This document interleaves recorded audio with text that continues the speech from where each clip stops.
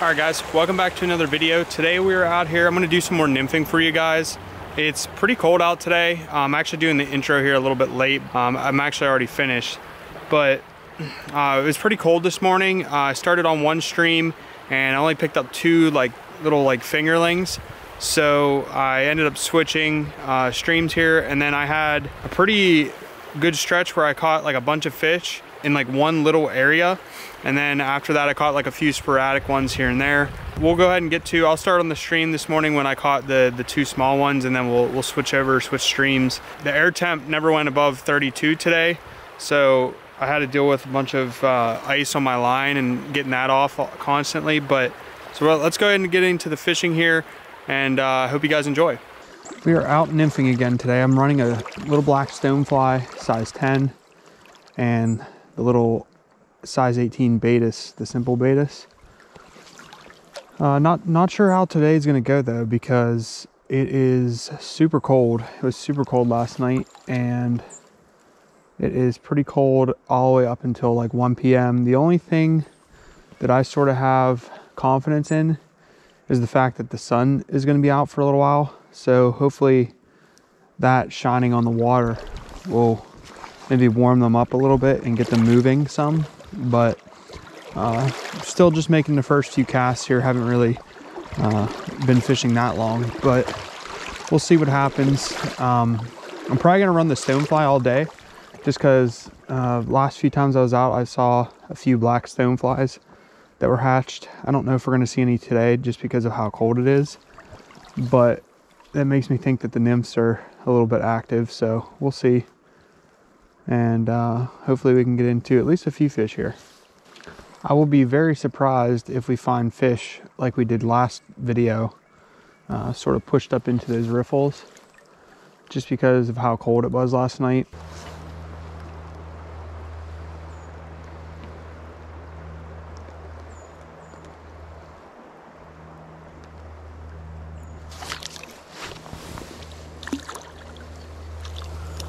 All right. Tiny, tiny, tiny little brownie. But it is a fish, and we got no skunk today, so we will take that. But it'd be nice to get something bigger.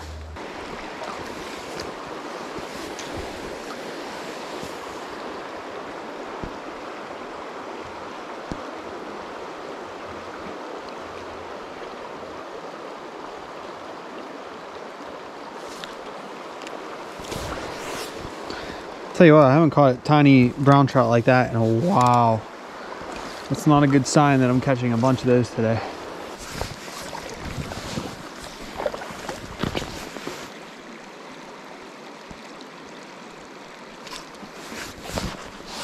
Alright guys, so we switched up locations, and that was first cast and we're already hooked up. So that, oh, he just got off. Are you kidding me? All right, anyway, so yeah, I'm gonna come down a little further actually and start, because this actually looks like pretty good water here too.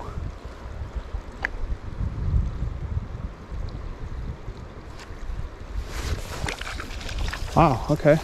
2 casts, 2 fish.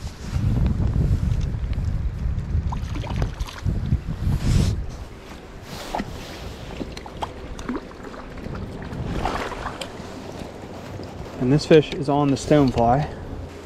Nice little, probably 10-incher. Get him back.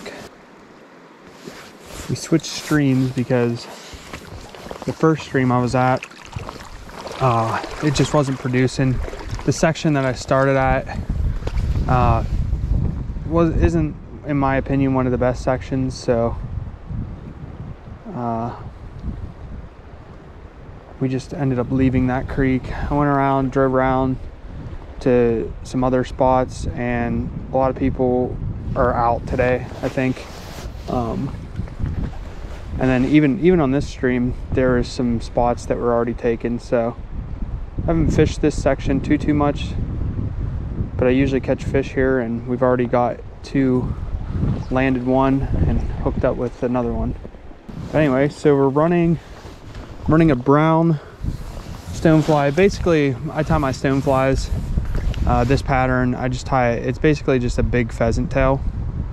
And I give the collar a little bit more dubbing so it looks a little buggier. There is fish number 3. Looks like this one's on the stonefly again. Okay, well, I'm liking the start we're getting here.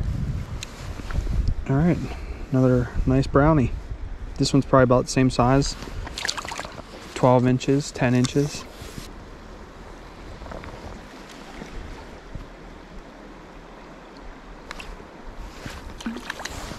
Wow, okay, stonefly is the fly today. That's 4 fish. This one's a little bit smaller, but this fish is also on the stonefly. So I am liking that. Just a little guy. Getting back in there.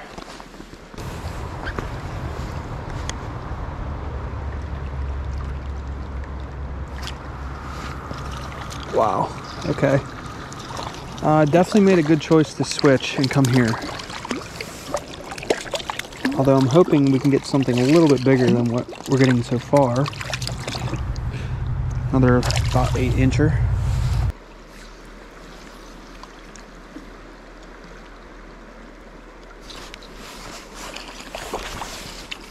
Alright, this is a little better fish. Nothing crazy. Bigger than the other ones though. Maybe not. Probably about 12 inches again. Nice dark fish. It's so weird because you can fish these stream, like I've fished this section before. I haven't fished it a lot, but it's like I fished this when I last fished it. I was like, okay, yeah, maybe this section isn't the greatest. Maybe there's not a lot of fish, and it's just crazy. If you hit it on the right day, there's fish literally like every little seam. But it's just funny because you hit it on a day that they're just not on, you'll think that there's no fish. But I will say I'm very surprised that I even caught that amount of fish already with how cold it was this morning. I mean, the air temp right now is still below 32. And there's ice building up on my leader. So before I get over there to fish that far bank, I'm gonna have to get this ice off my leader.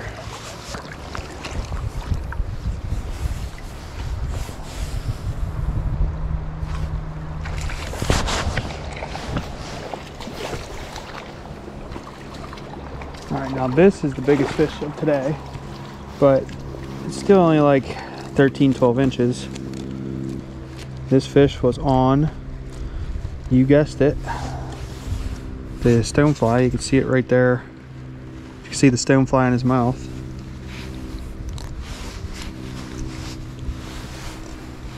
Not a bad fish. But yeah, stoneflies, in the winter I usually like to go small or big. So a lot of people ask me what winter flies I like to use, and a stonefly is definitely one of them, just because they're either going to be looking for a big meal, or they're not going to be moving at all, and they're just going to be picking off small stuff. A lot of times this time of year too, I mean, you will find stoneflies in the water. There's another one. Because oh, he popped off. But I mean, you have little black stoneflies and stuff hatching at this time of year, so usually a stonefly in the winter is a good bet. I mean, it's not always going to produce like it's doing right now, but I mean, I haven't even gotten one fish on that little Baetis. Thinking about even switching out that Baetis because it's not doing anything, just throwing on like maybe like a generic pheasant tail or something.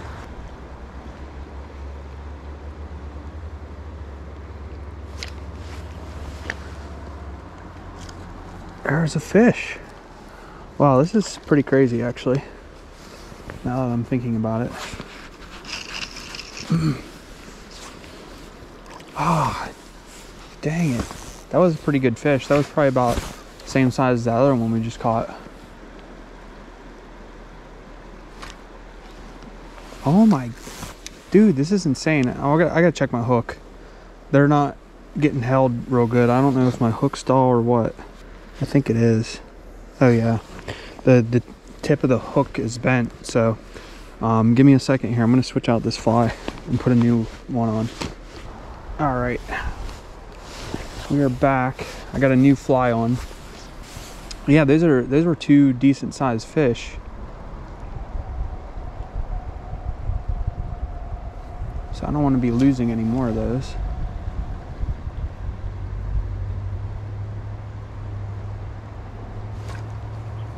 There we go. This one actually looks like it's on the betas.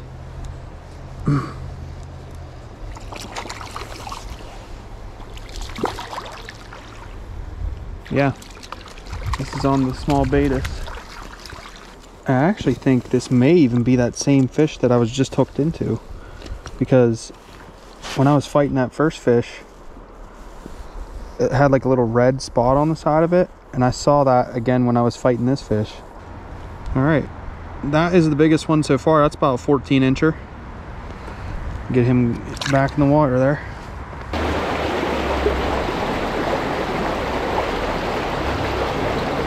There's one. I knew we'd probably get at least one up in here because there is some slack water.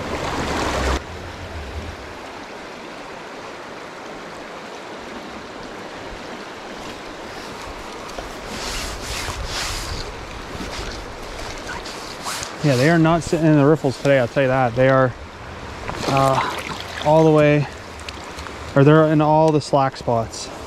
Just a little guy.